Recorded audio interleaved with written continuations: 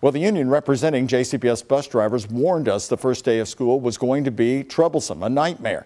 Travis Breeze checked back with Teamsters Local 783 to see if they think this 4-day break will fix any of the issues. Travis?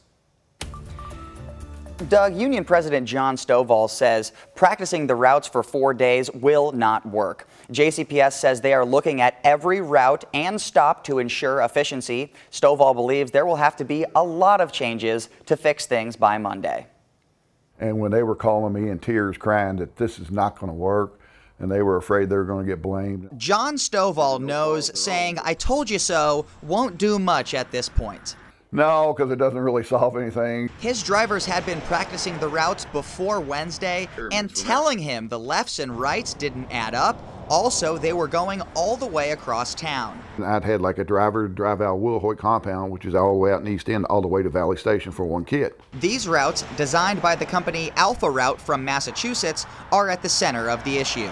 According to a data privacy agreement between the two entities, JCPS hired Alpha Route in November 2022 and then filed an amendment in March of this year specifying that the company was supposed to optimize school bell times for $265,000. The district's head lawyer told us bus routes were a part of that. The district says Alpha Route has been called back in to fix the situation. The district invested, I guess, a lot of time and a lot of trust in this company, and it's apparent it's not going to work.